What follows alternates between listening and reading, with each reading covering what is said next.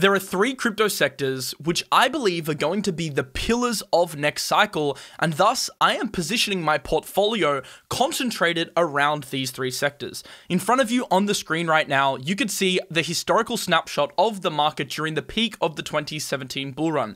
Take a look around. Look at the top 50. How many coins here didn't end up featuring in the 2021 bull run? You've got Lisk, you've got 𝗏𝗏𝗏𝗏𝗏, you've got Stratus, BitShares, 𝗏𝗏𝗏𝗏𝗏𝗏, 𝗏𝗏𝗏𝗏𝗏𝗏, Bytecoin, etc. All these ancient relics ended up fading into oblivion come the 2021 cycle, where we saw coins like Polkadot, coins like Terra, Avalanche, Solana all outperform and exhibit massive gains versus their old counterparts. So if you go into this next cycle investing in the old relics of last cycle and not addressing the current problems we have in crypto right now, I think you are in for a rude awakening come the next bull run. So instead, why not focus on the biggest problems of next cycle? Be preemptive here and start anticipating what some of the biggest upcoming trends are going to be. Then you can reverse engineer that process and start building the foundational blocks of your portfolio now, setting yourself up for success in next cycle. So today I want to talk about three major verticals that I am eyeing in crypto and I'm positioning my portfolio around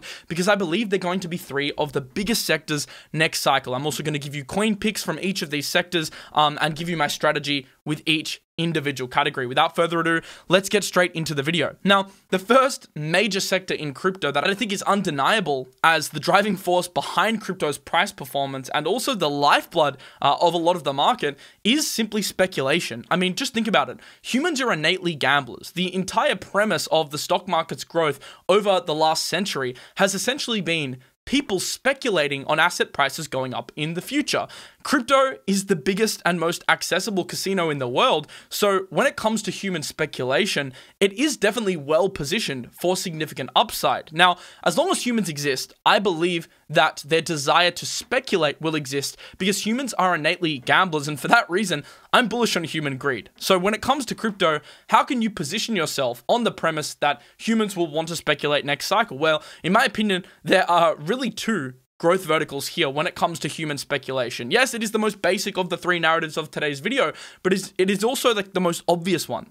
Crypto's use case, whether we like it or not, is gambling and is speculation. And for that reason, you can divide this up into gambling platforms that facilitate people's ability to speculate, and two, platforms like DEXs that allow people to speculate on the market specifically. So when it comes to gambling platforms, I think it's undeniable, like Rollbit, for example, has been a major prominent pillar of this sector, given the fact that it's been able to do over $25 million of 30-day casino revenue, and as a result has burnt $5.3 million worth of Rollbit tokens. This is an example of a protocol that is really primed to capture that human greed factor, considering it offers a casino product, a crypto futures product, and a sports revenue product. I haven't seen many other great gambling platforms in crypto launch, so for today's video, I think Rollbit is the obvious selection here, but as they start to launch, and as some better products start to come out in this niche, definitely gambling platforms is something I have on my horizon because, as I said, I'm bullish on human greed. Now, if you look at Rollbit's fees, you can also see that comparatively,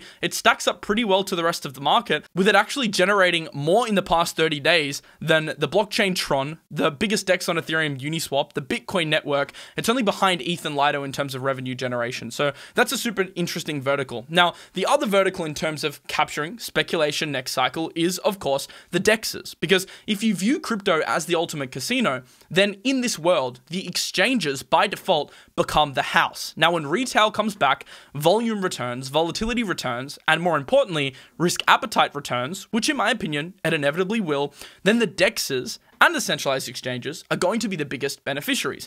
But due to the recent regulations surrounding centralized exchanges and due to the transformative shift we have seen over the last few months from centralized exchange trading to DEX trading, I think DEXs, considering this environment, are going to be some of the major beneficiaries when it comes to capturing revenue from what we call the crypto casino. So I am looking to position myself in the top DEXs in the market, the top-notch products which have a clean and intuitive UI, because I believe that stickiness comes from a great user experience, a diverse range of trading pairs and prompt listings of the new hottest crypto coins and products, competitive fees, and strong referral programs. Because we know exchanges like Bybit were built around really strong referral programs, and a DEX is going to need to capture that in order to fully harness its growth potential. So at the end of the day, it comes down to user experience. When we can get a centralized exchange-like experience on a DEX, then I think there is really an incentive, considering crypto regulation, for people to actually use these DEXs. Now, what are some of the products I'm looking at? GMX clearly has been one of the leaders in this sector. It's also heavily discounted in price since its highs. This is definitely one that I've got on my list. Gains Network as well is another one that I've got on my list, considering the fact that it supports 64 trading pairs. They've also got Forex and commodities, so it's not just crypto that you can speculate on the blockchain. And there's also a bunch of other features that they offer. They give up to 150x leverage. I mean, that by definition appeals to the degens. They give 250x leverage on commodities and 1000x on Forex in some cases. They also support collateral deposits up to 250k, and DAI is also a stablecoin supported as collateral. They also have a few interesting features like lookbacks for better execution, one-click trading for a better trading experience. So in terms of like current trading products that are on the market right now, in the DEX form, I think G-Trade and more broadly the Gains Network team are doing a really good job at pioneering this space. Now, of course, Gains is a partner of the show. If you do want to trade on G-Trade, there is a link in the description. If you haven't yet, I think you are missing out because it's an amazing trading experience. And for those that are looking for a new trading home, I think this is one of the best products on the market right now. Another DEX that I'm looking at is DYDX. These guys are going for a really novel and pretty ambitious approach to solving the DEX problem with their own chain. They did decide to leave Ethereum and launch their own chain on Cosmos. That's super bold.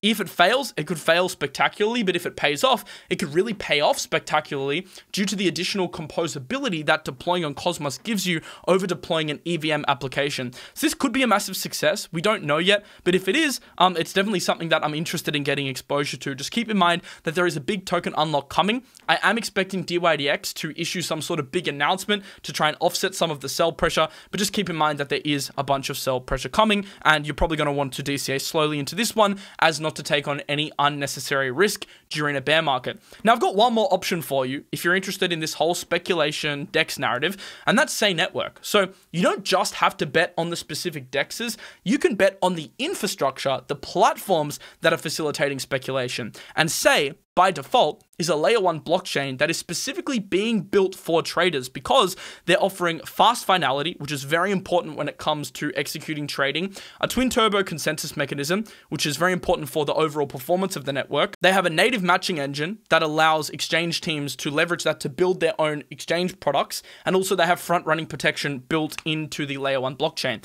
So pretty much what you need to know is Say is a blockchain built specifically for trading applications, and if you want exposure to this narrative, this is definitely an interesting one. Price-wise, it's essentially been down only since its launch, but this is one that I'm looking at accumulating, maybe let's say over the next 6 months to a year, slowly accumulating to position myself in this narrative. I think Say is a super interesting, unique bet. Okay, now let's get into sector number 2, and that is real-world assets. DeFi has a big problem right now. The interest rates across the world have increased significantly since 2021, so there's less of an incentive to stake money in DeFi yield farms. I mean, back in 2021, when interest rates were essentially zero, people were desperate and they were starved for yield, so they were parking capital in DeFi where you could get 10 to 20% in your stablecoins, 20 to 30% on your Ethereum. It was amazing, right? Well, those days are over, and now for DeFi to succeed and become sustainable, it's going to need avenues to attract capital into the ecosystem. And I think the number one vertical for this is real world assets. So that's essentially tokenizing assets like real estate, gold, collectibles, cars, and intangible assets like equities, bonds, carbon credits, and trade finance, and bringing it on-chain in the form of a token and enabling users on-chain to deposit into vaults to earn yield on real-life assets. So if that is a property, it can be divisible into a bunch of tokens offered on-chain, so you can essentially invest into a property instead of going through the rigmarole of investing it in real life with big barriers to entry. You can take a lesser barrier to entry and divide it up into a bunch of fractions to allow people to invest and earn yield on that property on chain. But bonds are another example. Instead of having to go through a traditional trading house and centralized entities which take huge transaction and management fees, you can go straight peer-to-peer on a DeFi or crypto product, which allows you to invest in things like bonds and treasury bonds. So it's super interesting, the real world asset space. And as you can see, the Boston Consulting Group expects this space to 26x from $0.6 trillion to $16 trillion by the year 2030, with their high case, so their bullish case, being $68 trillion, which is 113x from the current market cap of real world assets. So this could potentially be a whole lot of money coming into the crypto ecosystem. So clearly real world assets are a massive growth vertical. And this is one that I'm interested in positioning myself towards, because if we do see a massive influx of tokenized assets coming on chain, this could be a huge attraction for new TVL to come into the crypto market. Now, in terms of positioning myself for real world assets, there's a few ways you can do it. The first way is essentially betting on individual real world asset protocols. And this is probably your most direct way, but it's also the riskier way, because even if real world assets succeed, if a specific protocol fails, then your investment could still go to zero. The safer way, but the less upside way, would simply be to invest in the blockchains, the L1s, the L2s that you believe in and you think are going to be home to the tokenization of assets. Because at the end of the day, these blockchains make sequencer fees and revenue, which in some cases are paid back to holders, so the overall value of the chain increases. However, as you guys know, you're not getting as much upside, of course. So you've kind of got to decide whether you want to go for a protocol-based approach or an infrastructure-based approach. I like to do a little bit of both, because then I can capture some of the massive upside, but I can also have some safer bets to hedge against some of the protocol-specific bets. In terms of protocol-specific plays, my favorite one's Frax. I've talked about this a lot in the past, but they're doing a lot with their V3. They've got Frax Lend. They're not just a real-world asset protocol. They've got exposure to other niches as well, to hedge as well. So I do like Frax as a play. This is my personal favorite one in this sector.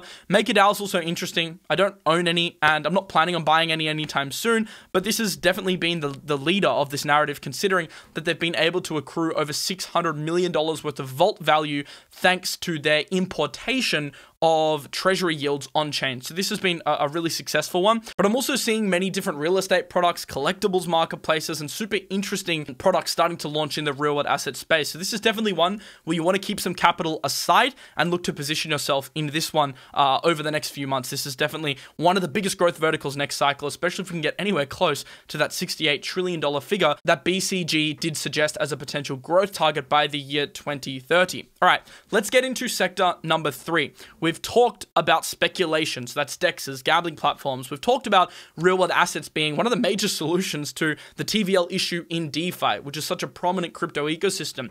Now let's talk about the third sector, which is AI. This is a really interesting one because this is where you get the convergence of two of the most major technological breakthroughs of the century. One being AI, and the other one being cryptocurrency and blockchain. They're really revolutionary products in their own right. If you start to see confluence between these, the merging of these two narratives, I think we're going to get some pretty powerful applications in the future.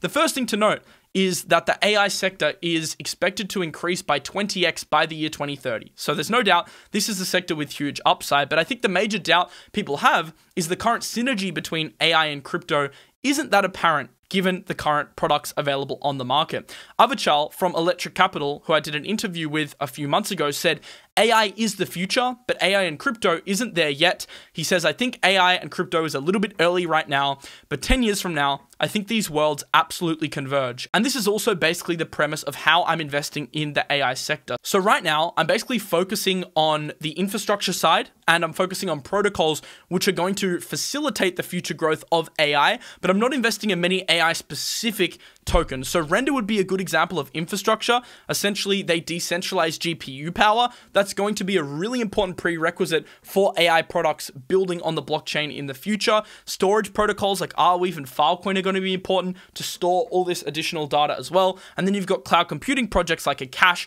which are also on the infrastructure side, allowing you to store data in the cloud. So these infrastructure plays are one way for you to get roundabout exposure to AI. You can also take AI proxy bets. So these are AI coins that the market views as synonymous with AI. For example, 𝗏, 𝗏𝗃, 𝗏𝗏𝗃, and NMR. However, these products don't necessarily do the best job, in my opinion, of harnessing AI's true potential. So the real play in this case, in my opinion, would be to have dry powder reserve for new and unreleased projects, and in the meantime, let the projects come to the market. Let the new AI initiatives come to light and have stablecoins reserved on the side so you can actually have dry powder to DCA into those projects as they launch. Because I have no doubt that in the future, AI and crypto is going to be a massive space, but we can't shoot our shot too early because we need to keep room for this to continue to develop. So in the meantime, focusing on infrastructure and keeping stablecoins on the side.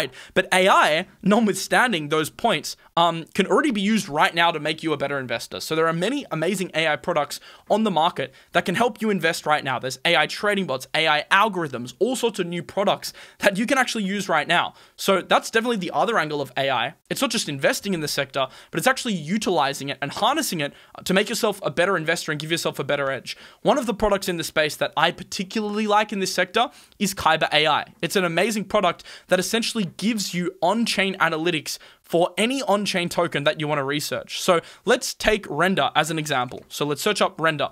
You can see that Render right now has a super low Kyber score of 9.9. This is a very bearish score. Now, what the Kyber score does is essentially tracks on-chain momentum via taking into account the number of trades that are taking place, the amount of trading volume taking place. Are we seeing flow from wallets into centralized exchanges? It combines all these metrics to come up with an AI amalgamated score, which gives you a great tool to be able to get confluence with your own trade setup. So, for example, if you're seeing in the last 4 hours, KyberSwap is starting to go from bearish territory into bullish territory, and you're seeing a reversal on the RSIs on your chart, and it's starting to break horizontal structure to the upside, that could help you confirm a long position that you take on chain. So there's many different ways that you can actually use this tool in order to get better entries on your trades. Now, if this does change into bullish territory, that could indicate a reversal in sentiment for Render. But you don't just have to use it for tokens that you search. You can actually use KyberAI as a general market filter to find bullish tokens in the market and find bearish tokens in the market. So if the market starts to pump, you can aim to trade the bullish tokens that are starting to look really strong in terms of their on-chain metrics. And if the market starts to dump, you can actually use this to find the weak tokens to give you a better idea of what you should be shorting. For example, if you click on the bullish section here, you can see the tokens with the most bullish Kyber scores, and you can also track over the last 48 hours how their Kyber scores have developed. Have we seen a shift in sentiment? Has it been consistently bullish? And if you click on the specific token, you get all the on-chain specific metrics like types of trades, like trading volume, etc., to help you work out whether it's something that you actually want to trade. And of course, you can search any token that you want that's available on chain, like Ethereum, like Gains, like any of these tokens, and you can search them and you can get live data that actually uses the power of AI to give you a score here. So it's a very cool product. If you do want to use it, you will need to join the waiting list because it's not available to the public. But for Banter users, if you use the link in the description, we're going to expedite the sign-up process to allow you to get access before other investors and other traders. So click the link in the description if you want to use it before anybody else. I've got one last reminder today off the back of these 3 sectors. I want to remind you that I just did a giveaway on yesterday's show to 5 people for $200 each. So if your wallet address is in bold here, you have successfully won $200 as a reward for depositing liquidity into SmarDex. Right now, we are continuing to give away $1,000 to users of the SmarDex platform every single week that simply provide liquidity of their own assets into the platform. So across Arbitrum, BNB, Base, Polygon, any of the layer 2 networks, if you put a minimum of $50 of liquidity into any of the trading pools where you can earn 30, 40, 50% rewards on these pools, you can enter the giveaway of $200 per user if you put your wallet address into the link that I provide on the Banter dashboard in the description. So good luck to everyone that's entering the competition for next week. Congratulations to the 5 people that won the $200 this week. And this $200 giveaway will only be for a limited time. So make sure that if you haven't entered already, you enter using the link in the description. And SmarDex as a platform is also giving you an alternative to other dexes, which allows you to mitigate the negative effects of impermanent loss. So it's also a nice AMM product that you can use if you are looking for a place to stake, provide liquidity to earn some passive income.